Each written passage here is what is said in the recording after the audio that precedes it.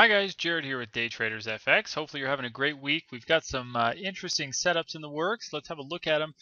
U.S. markets are still kind of just moving around a little bit. We've had another slightly positive day in the Dow, S&P. They're up just a little after today's trading, but things in aftermarket hours have been actually moving pretty well. Looks like we've got some stop strip on a couple of pairs. We're going to look at that. Quickly, some of the news we've seen today, MPC meeting minutes, everything stayed pretty much status quo. A little bit of push for more quantitative easing out of the UK. We'll see how that goes. Unemployment claims a little bit better than expected. Coming into tomorrow, remember it's a US holiday, so we won't have a live trading session tomorrow or a daily video. But remember that on Thanksgiving Day, there can be some big movements in the currency markets. And so just keep that in mind. Things could get pretty active. And we've got some decent news tomorrow, some Euro news you can see there. We've got retail sales out of Canada, and then it's a bank holiday for the U.S. and Japan. So things will be a little bit slow tomorrow, Thursday, but Friday things should pick up again. Okay, so what we've seen here is a little bit of some stops have definitely been triggered. Remember yesterday what we were looking for, we had this nice little bad news out of Europe on the whole Greek crisis and how that's getting resolved, and then things recovered very nicely, and they're right back up to this weekly pivot, which was a big target area that we were looking at, and we talked about this in the daily video yesterday. So now that we're back above this weekly pivot, now the stops are starting to get triggered and the moves are starting to happen to the upside. Now here's the thing on the euro dollar.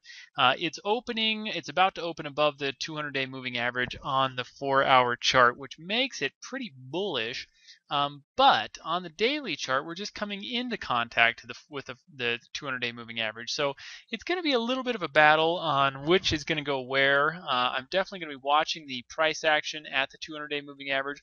Remember, our target yesterday was 128.50, and we just had a high here of about 128.60, 67, 68 right in there.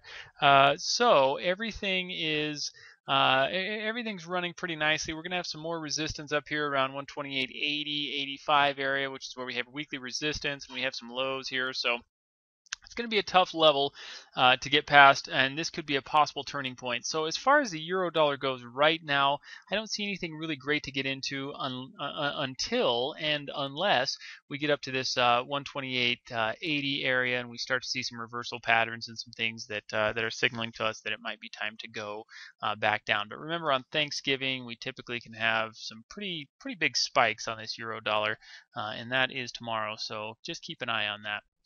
Our pound dollar trade, we had a trade posted and an entry here to trade against. This was last night for the UK session, a trade against the lows of this reversal candle right here. And you can see that has turned out like crazy. The pound dollar is rallying very nicely.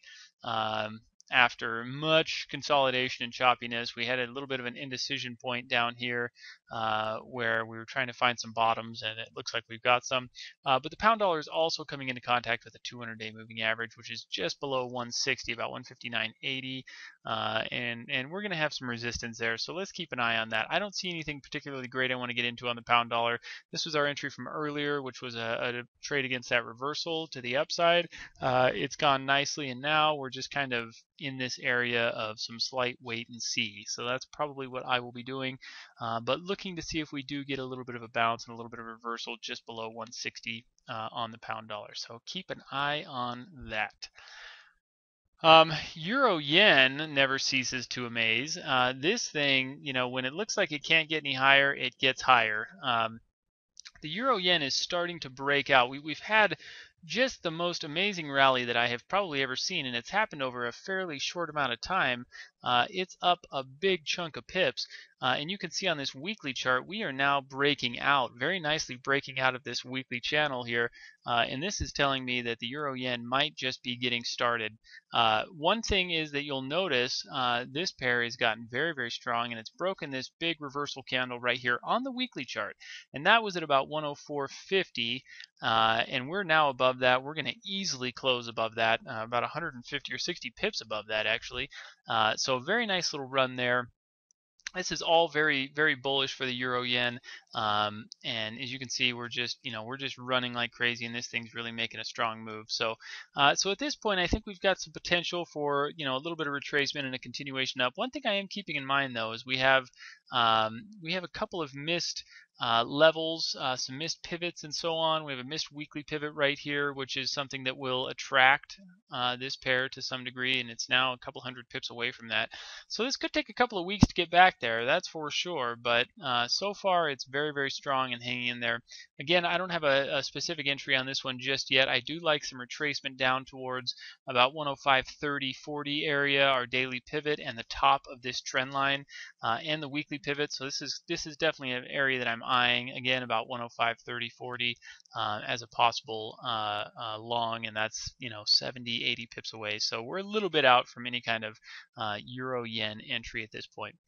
Things are looking pretty bullish though, and one thing that we can and should be able to get into fairly quickly, nice reversal candle on this 1 hour chart, or excuse me, on the 4 hour chart on the Aussie dollar. Everything's looking pretty good. We've still got this daily reversal candle down here. A couple of we've got a missed pivot down here as well around 103.25, which attracted the market to some degree. It came shy of it by about 10 pips, but it looks like we're gonna have a nice little run here. So I like getting long right here against these lows, about 30 pips away from these lows here around 103.75. Or excuse me, 103.35, 40 area, and I think we have a good opportunity to get long and trade this up into about the 104.20 area, which is just back into these highs right here. So that's what I'm going to be looking for. So I like the buy opportunity here. Just a little bit of retracement, maybe around 103, 65, 70 would be a good area to start looking to buy this pair up into these highs. But the Aussie dollar looks set up and ready to go. Nice reversal candles, nice breakout of this little short-term channel that it's been in, and I think it's ready to rock and roll. So Aussie dollar should be a good long coming up here very, very shortly. Gold's running nicely. Aussie yen, of course, not stopping either, making big runs into some of these upper areas. Not too much of an entry on that one just yet. We'll have some more, coming up tomorrow and the next day on those pairs. And the yen pairs have just kind of continued to run nonstop. But I think our most real immediate entry is going to be a few pips of retracement on the Aussie dollar, and then buying this up about 50 pips or so. So we should have a nice little run there. So I'm going to be looking for that. Again, lots and lots of activity, lots of movement, and we should see some bigger, crazier, more exciting things happening as the as we get into Thursday, Thanksgiving. Definitely some interesting movements can happen there. So keep your eyes on that. And best of luck, guys. If you have any questions, you can follow me on Twitter at twitter.com/daytradersfx. Thanks a bunch, everyone, and best of luck.